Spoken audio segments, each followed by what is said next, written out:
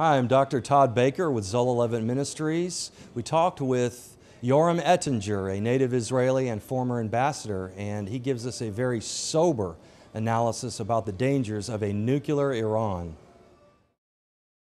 Well, we're privileged to have Yoram Ettinger here, retired Israeli ambassador, expert on U.S.-Israel relations and Middle East affairs. He is speaking at the 2013 pre-Trib conference here in Dallas, Texas. Yoram, welcome to the program. Thank you very much. I want to ask you right away, Iran, this troubling deal that our misguided administration has made. What's Israel's take on that, you being an Israeli and living in Israel? Well, in my assessment, this agreement reflects determination by the White House to learn from history by repeating rather than avoiding mistakes which were committed in the negotiation with North Korea. The fact is that for 50 years, the current methodology was used also with North Korea. And the output is very obvious. Another anti-American rogue regime with nuclear power in North Korea. For 50 years, they tried negotiation and diplomacy and economic sanctions and carrots and sticks, and they were testing to no avail. For the last 30 years, the same methodology has been employed with Iran, and here we are at the end of the last lap of the Iranian nuclear marathon, and once again we hear that there is a chance for diplomacy, as if we haven't had a 50-year and a 30-year track record. The other concerning issue is that this agreement could very well catapult Iran from a medium-size tactical controllable threat to a super-size uncontrollable strategic threat with apocalyptic vision, which does not render itself to mutual assured destruction. The difference between a nuclear Iran and a nuclear Soviet Union is that the Soviet Union were constrained by their own concern for mutual assured destruction. The apocalyptic nature of the Iranian regime does not lend itself to be concerned about mutual assured destruction, and we can get a glimpse of what is this regime all about when we go back to their war against Iraq, where they sent 500,000 youngsters to clear minefields in order to facilitate the war against Iraq. There are those who claim that Iran is just like North Korea, no big danger to the global safety. The difference is North Korea does not harbor any imperialistic megalomaniac aspirations to control Asia, to control the world. Iran does. Iran wants to dominate the Gulf. Iran wants to dominate the Sunni Muslim world. Iran wants to dominate, consequently, the rest of the world. This has been their worldview. And therefore, a nuclear Iran would bode more insanity to an already increasingly insane world. Yeah, and Iran has always said before and now after this deal, which I think is no better than the deal that Neville Chamberlain made with Hitler, and we saw where that went.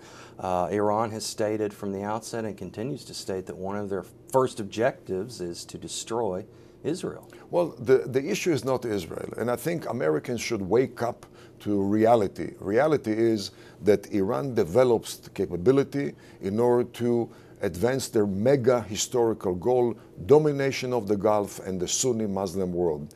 In order to attain that goal, they have to remove what they perceive to be the mega obstacle, which has nothing to do with Israel. It's the U.S. military power projection in the Gulf, in the Indian Ocean, Middle East at large. And in order to remove that mega obstacle, they developed the mega capability, which is nuclear. It has nothing to do with Israel, not the Arab-Israeli conflict, not the Palestinian issue. The problem is that the U.S. negotiates with Iran as if Iran is a rogue regime which considers peaceful coexistence. With such rogue regimes, it pays off to negotiate. But Iran is a different type of rogue regime. While they negotiate with John Kerry and Obama, they support the killing of Americans in Afghanistan. They support subversion in the pro-American Arab oil-producing regimes in the Persian Gulf. They collaborate with Venezuela to stir up anti-American feelings, sentiments in Latin America. They are the #1 patron of anti-American Islamic terrorism, including scores of sleeper cells in your own continent. And at the same time, we hear that they are partners to peaceful negotiation. Peaceful negotiation and the Ayatollah's regime in Tehran are a classic case of oxymoron. Yes, and there's certainly a clear and present danger now.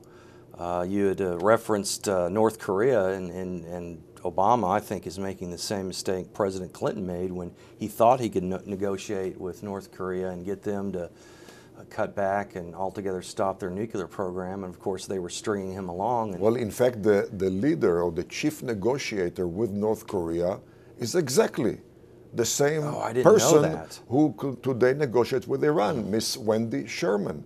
Miss Wendy Sherman was Mr. Clinton's chief negotiator. She failed miserably with North Korea. Did, yes. She's given now another chance. And guess what? She's following exactly the same path of, once again, concessions, once again appeasement, once again diplomacy and testing tensions, which did not work with North Korea, has not worked with Iran, and there is no reason why one should think logically it will work again with Iran. Well, in light of this, of course, Benjamin Netanyahu, Prime Minister of Israel, has boldly and courageously stood up and denounced this. What will Israel do in light of, let's say, Iran continues down the road of nuclear acquisition? What do you see the state of Israel doing eventually? It seems to me that, again, after 30 years of failed economic sanctions and diplomacy, this is the time to reach a common sense conclusion.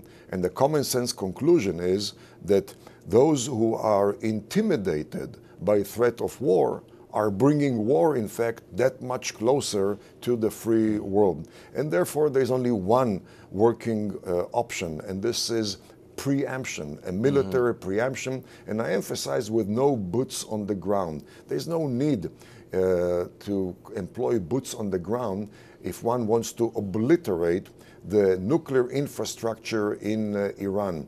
It would be much easier for the U.S., but it would be also possible for Israel. For the U.S., you have a huge military presence in Bahrain, in Saudi Arabia, in the Persian Gulf, in the Indian Ocean. It would be a medium-sized military exercise with bunker busters, sophisticated missile warheads launched at those missile bases. For Israel, it would be significantly more complex, but this has been the story of Jewish history, very complex history, very challenging times, and so far we have withstood those challenges with much success, or else we wouldn't be here. Right, right. The Jewish nation was established because everywhere the Jewish people went, they were persecuted, hounded, and threatened, and then with the Shoah, finally, they realized we've got to go back to our home, where we belong.